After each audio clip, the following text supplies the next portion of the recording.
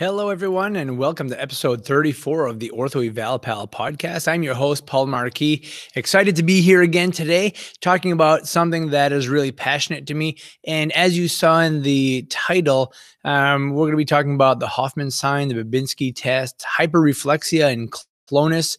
And what does that have to do with orthopedics? Well, first thing I'm going to say is that about 4 years ago, the first video that I posted was a young lady who had a head injury and had a positive Hoffman sign.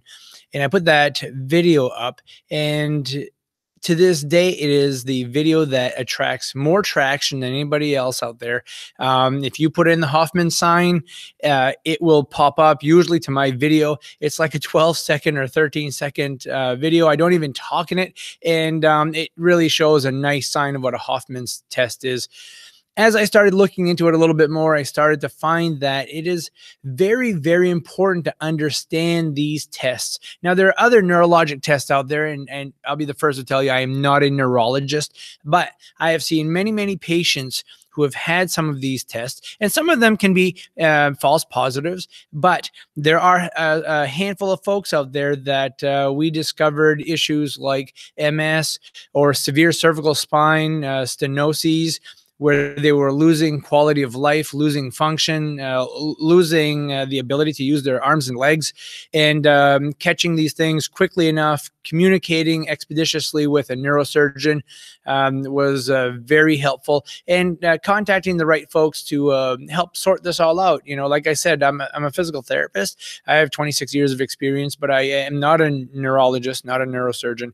And but I think that recognizing these issues in the clinic are very important when you're taking a look at your orthopedic patients. And the reason I'm doing this one today is because yesterday we took a look at a gentleman who had some really interesting findings, and we weren't able to put our hands on the diagnosis.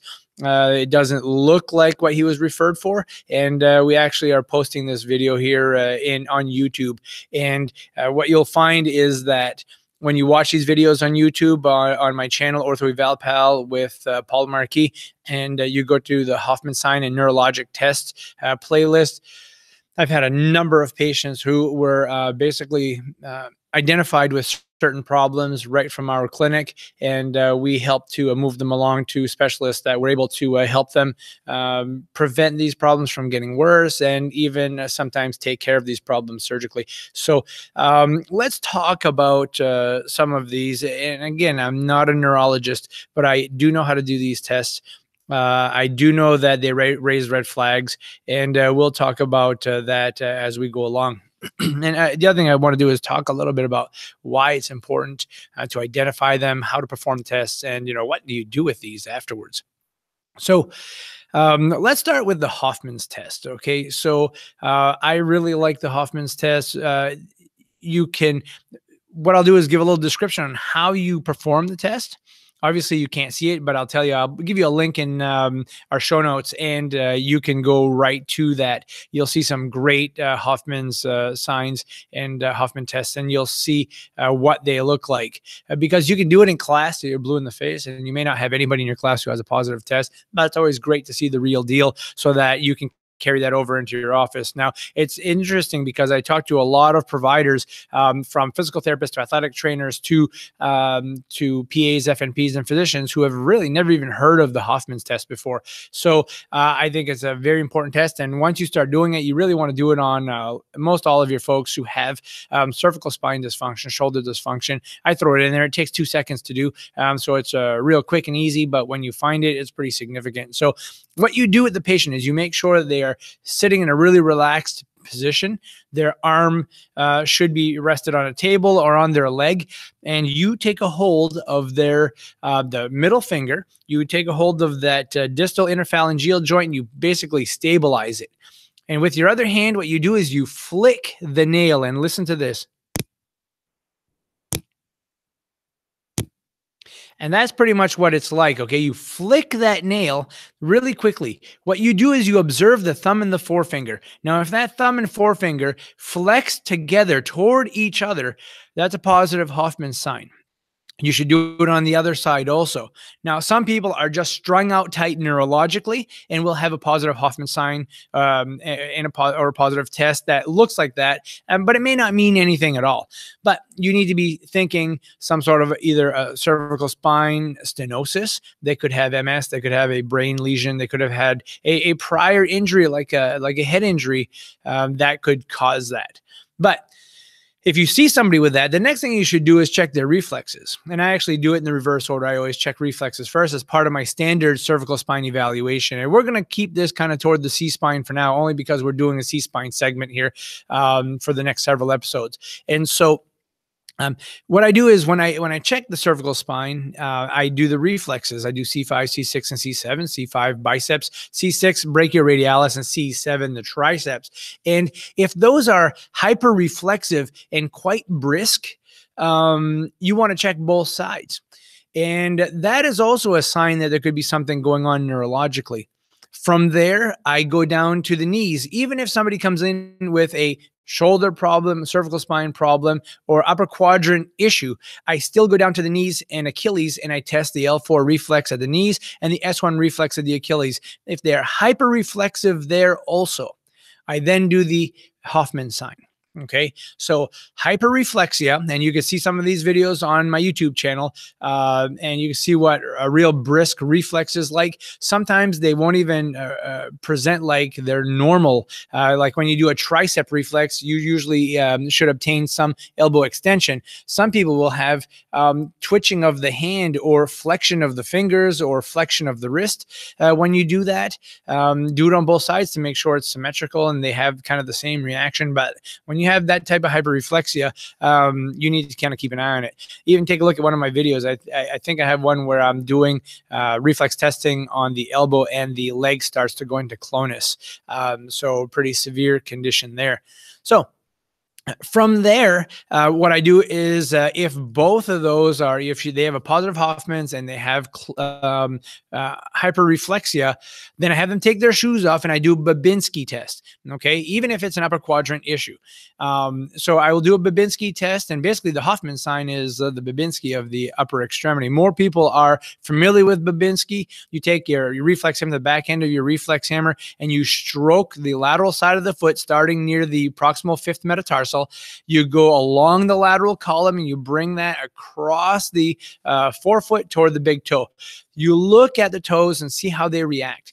A positive test is when the great toe extends and the toes splay. Okay, so a positive Babinski sign is when the great toe extends and the toes splay. Now, don't mistake this for a person being ticklish and just hyperreactive, okay? What I find that helps to distinguish if it's positive or not is that when I'm done stroking the bottom of the foot, the big toe may be a little bit delayed and it just kind of comes up really slow and then drops back down after you've finished the stroke, okay? Do it on the other side.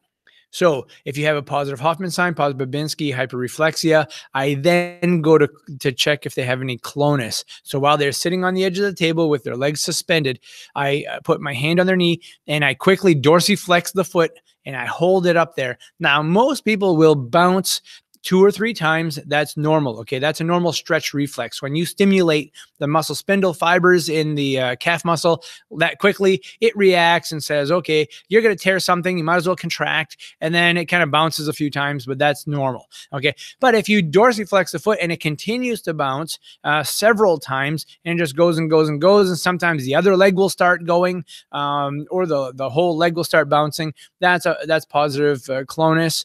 And with all of those signs, you need to be thinking in your head, there is something of an upper motor neuron lesion going on here. We've seen people who have just a positive Babinski and positive Clonus and have a transverse myelitis at the thoracic spine, but nothing. They have a negative Hoffman sign and they're not hyperreflexive at the upper extremities. So that helps to distinguish where your lesion is in your spinal cord. So if this happens, you have a patient who comes in with this, like I said, they could just be, strung out tight and neurologically. And some people they're just kind of type A personalities. They're always busy. They're always doing stuff. They don't sleep well because they have restless leg syndrome and all that stuff. They're just that type of person. But more often than not, there's something underlying going on here. And so what I do is I connect back with the provider who sent the patient to me, and I say, we've got these signs and symptoms of some sort of an upper motor neuron lesion. I'm kind of concerned. I also ask the patient, and we'll find this to be positive also, I ask the patient if they're having any balance issues. And oftentimes they'll say, yeah, I've been tripping a lot more. I just feel unsteady on my feet. Maybe they'll be walking with a little bit wider base of support just to give themselves better stability. And sometimes they'll even walk with a more like stiff-legged type posture. You will see this. Some people may have a little loss of appetite. You need to be concerned with that, or sudden weight loss. Then we are thinking, in the realm of some sort of a cancerous lesion of some sort. And so, you need to keep an eye on all of these other things. And oftentimes they just come in for shoulder pain. And it turns out to be, something much larger. And so then I connect with the primary care provider who sent them to me. Sometimes we'll connect with a physiatrist who does a lot of work in the realm of musculoskeletal issues and neurologic issues. Maybe connect with a neurosurgeon that you may know.